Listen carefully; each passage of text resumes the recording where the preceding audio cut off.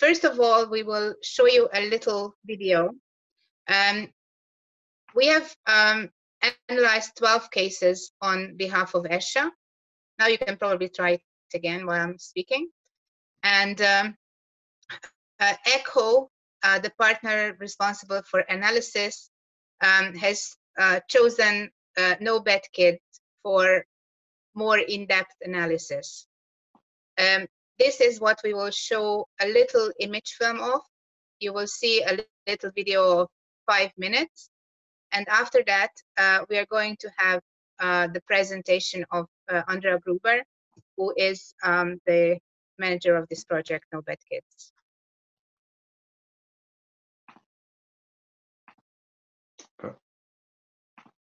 There we go.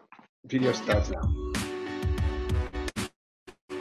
The school supports positive behavior and rewards this. The school has just started the system in September. But how do the students experience it? And do they see any improvement since they've started this program? Well, actually it helps. It motivates children to there shouldn't be that much trouble.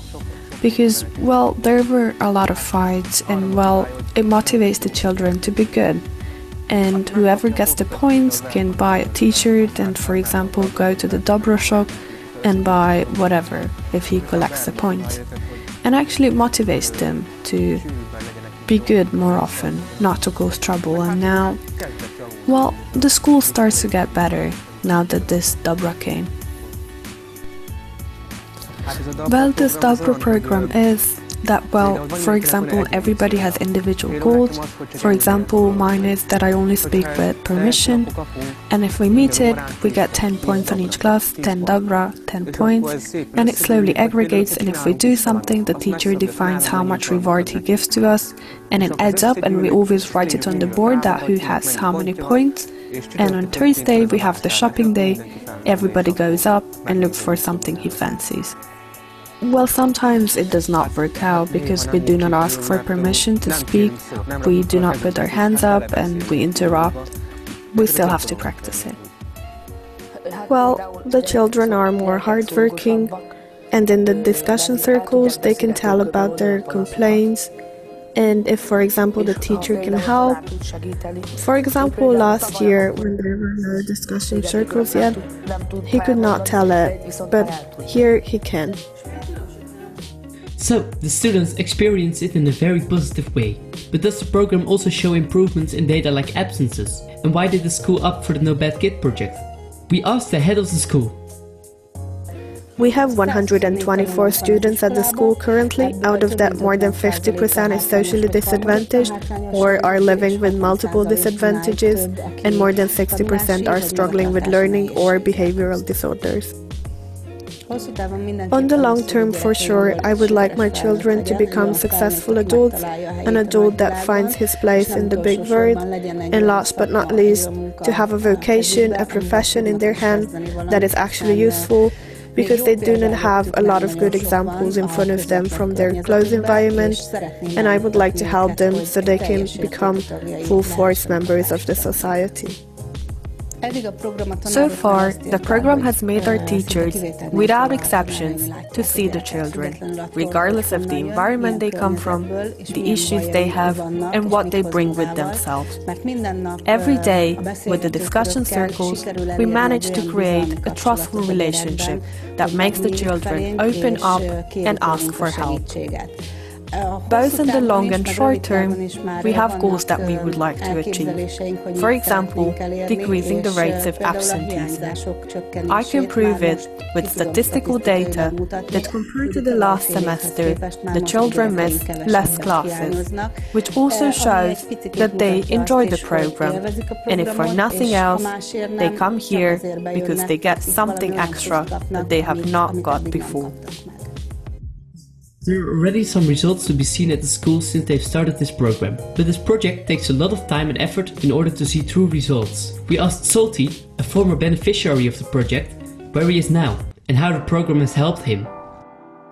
So, my secondary school years were very difficult. There was a terrible relationship between me and my teachers because I did not agree in many things with them or with my environment. I often made my different opinions clear and I did not pay enough attention, so when they tried to discipline me, I still had the upper hand. This went so out of control that it happened that I threatened the teacher. I just simply skipped classes. This also showed in my scholastic record. I barely passed classes, I almost failed. And on occasion like that, I have got to know the program like. And it was very interesting to me, because when I first saw the methodology, I thought that I got into a crowd of idiots. I did not understand at all why they're doing this and why is it good for them, why is it good for me, why would that make me better. I hated talking to other people outside of the ones I knew.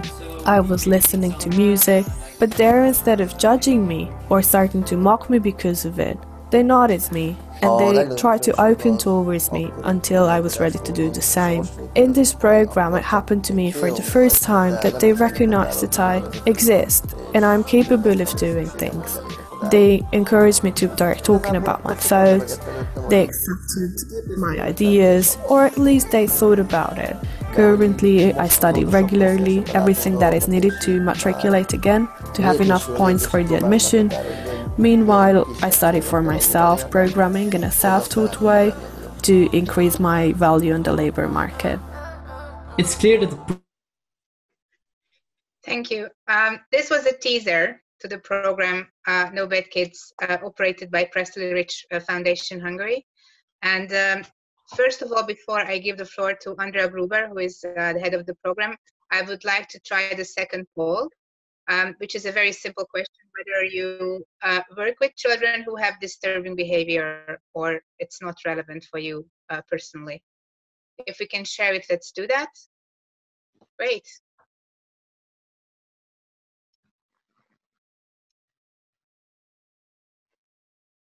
And while we are waiting for the poll results, I will ask Andrea to tell us a little bit more about this long time that is necessary, that was mentioned by both the former beneficiary and the school head, and what these things mean. What is Dobra, how this whole program works, and why do you believe that this is a good way of including students in education in general? Good afternoon, everyone. I hope the backlight doesn't disturb you too much. Welcome from Hungary.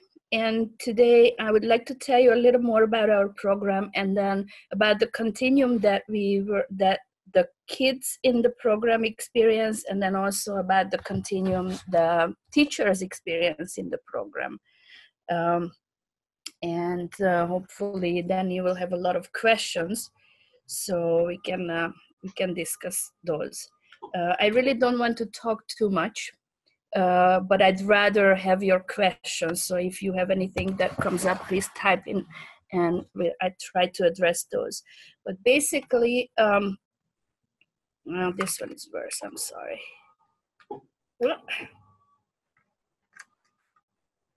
Okay.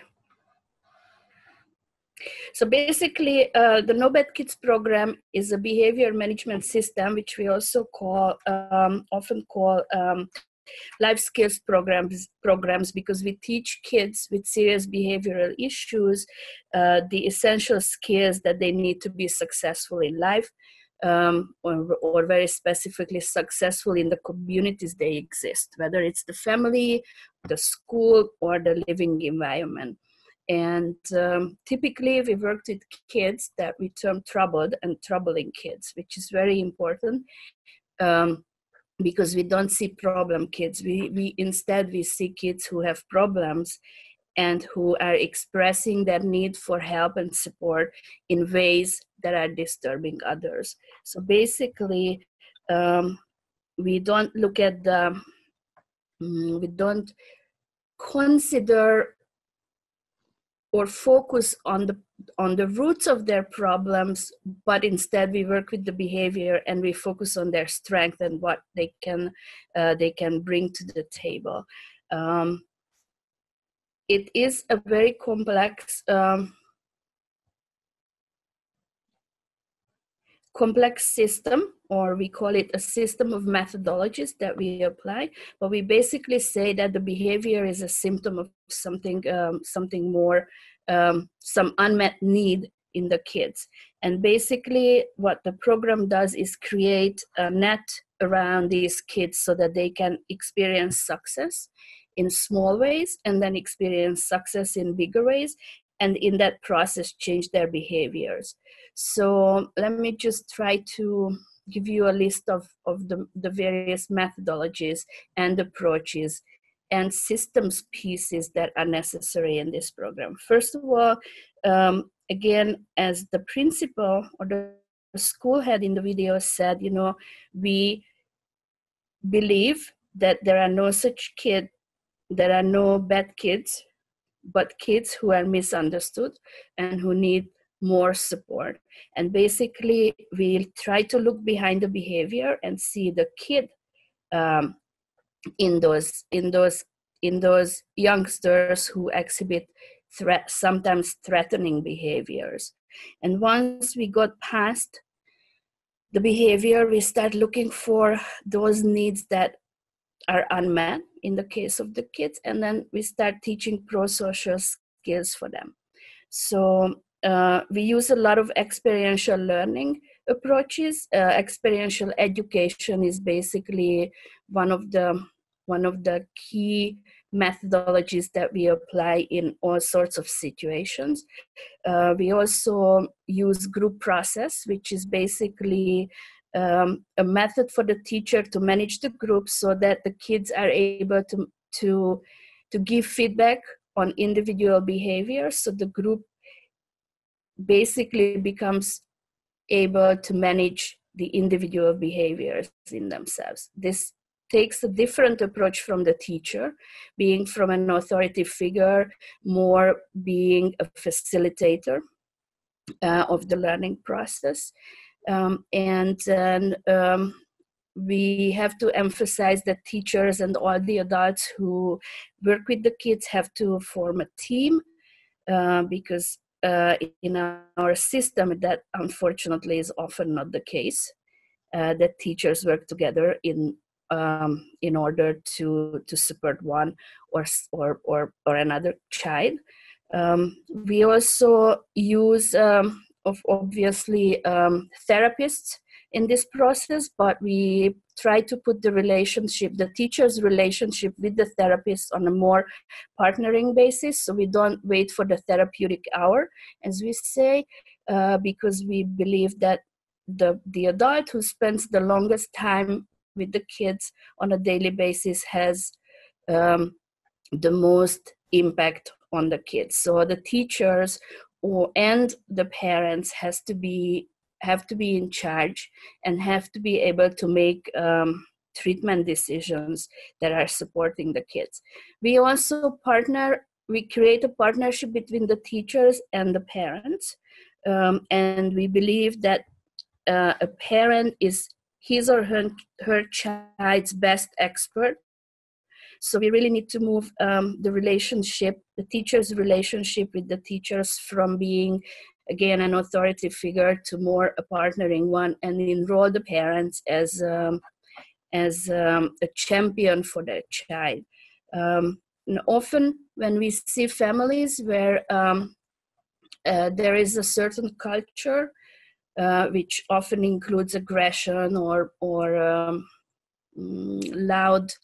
loud speaking, that might seem threatening, and it might tell us that they don't really care about their kids, but in reality it is even an abusive parent wants the best for their child. So hard as it is to believe, it is the case. So we believe that we can find in that relationship something that can support the child. What else? We also believe that the professional in human services and in our work, it's the teacher, the adult, who is the intervention. And that means that we can have really good methodologies, and we can have really really evidence-supported or evidence-based practices, it won't work if the personality and the approaches and the behavior of the teacher is not right. So that's a key piece of our methodology or principles. And basically, we have been working in Hungary for over 15 years now. And what we do is we go into schools, just like the one you have seen in the video, in which they typically have serious issues with behavior. Kids are aggressive, hurting each other, or sometimes hurting the teachers and the adults. And we start working with the adults in these schools, and slowly change the culture of the institution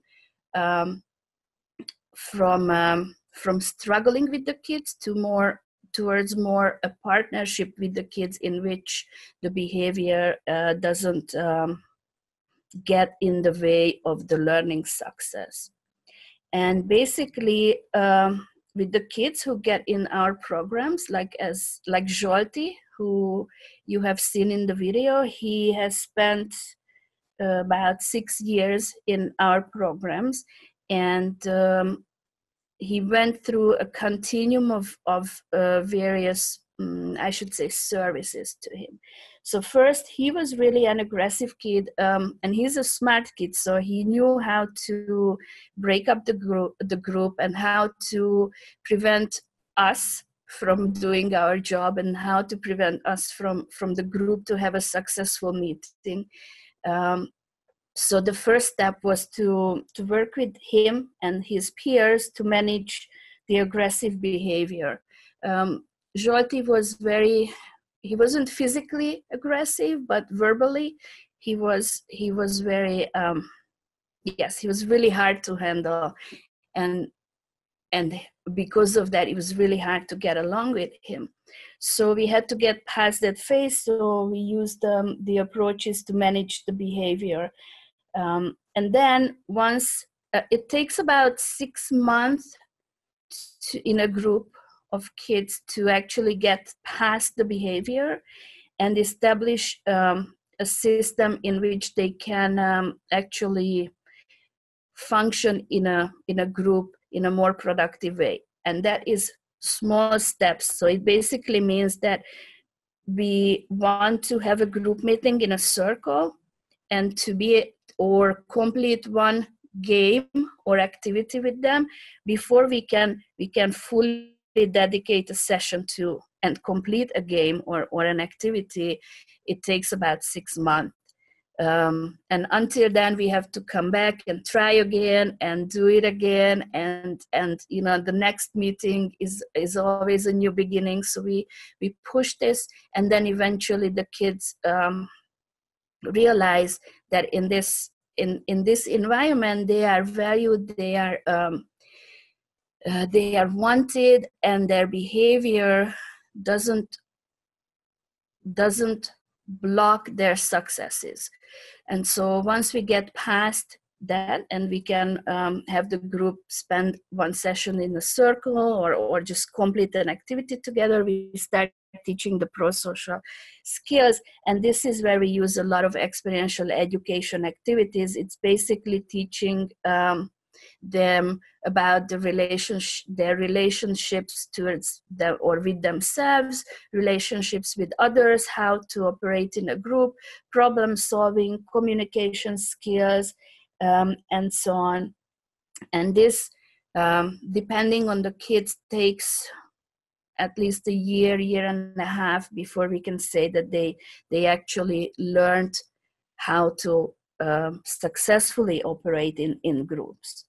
And then with the kids, especially with the kids who exhibit leadership skills, we start working on them. So we start helping them and working with them on being independent and taking leadership in their own lives, in the group. So we let them experience themselves in various activities in which they take the lead.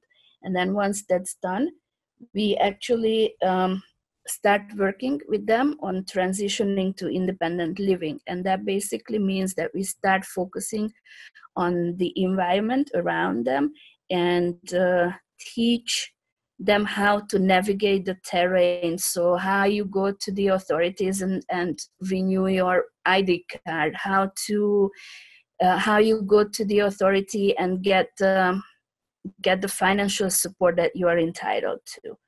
And once that is, they can manage that, then we start mentoring them individually as they start their independent life. And Zsolti is in that phase right now. So he has moved away from the village where he was born and raised, and now he lives in the capital of Hungary, and he decided to retake his matriculation exam so that he has better results. So it's coming up in May, and he is also going to apply for university. And this has been 6 years of work, and he still needs a lot of support to actually be able to be included in society in the bigger sense. So this is basically the process the kids go through, managing themselves, and then managing in a group, and then in the leadership skills we say managing others, and then managing the system, and finally managing their lives to a success. And the teachers, when we start working in a school, the teachers basically go through a very similar continuum. First, we start working with them on managing their thoughts and attitudes towards the kids. So we help them, because when you experience aggression and threatening behavior on a daily basis in big volumes, then you feel helpless, you feel threatened, you are afraid of these kids often. So we show them that that these kids are not problem kids, but these are kids who have problems. And once they understand that, we move on, and we teach them skills to manage the behavior of the kids. And then we help them to become independent in making treatment decisions, so that they don't wait for the school head to decide on punishment or to manage the kids who are the most aggressive, but we have the teachers to be able to handle most of these situations, or to be able to ask for help, but we basically put them into the decision making position. And then we actually help them, coach them for 2-3 years to actually be able to apply the methodologies and the new behaviors that they learn. And I think I will stop here, and hopefully you will have some questions towards the end, because I think my time is up.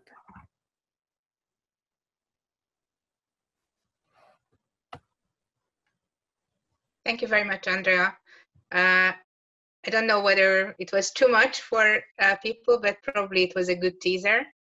If you have any questions, you can still collect them, and we will have a question and answer session at the end. I had just one question, because the boy who is still in the program was not saying No Bad Kid program, but he said that he participates in the Dabra program. Can you say what that was? Why did he say that? I know, but we didn't show that part of the film. Yes, because the way we work with the schools and the way we work with the kids is that basically let them decide on their own operating systems, whatever that means. And in the school's case, in this particular school's case, it means that we showed them the model for the behavior management system, but they actually developed their own system. So in that particular school, the school money that the kids collect is called Dabra. and they have a theme. They the kids are collecting their points, and as their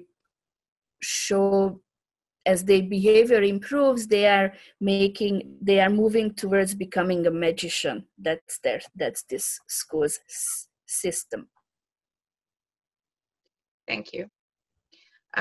Listening to the presentation and watching the film, you probably have a first impression whether you think that this such a program, although it needs a very long time commitment, would work in your own environment. There is another poll on that. If it works, you will see. Yeah.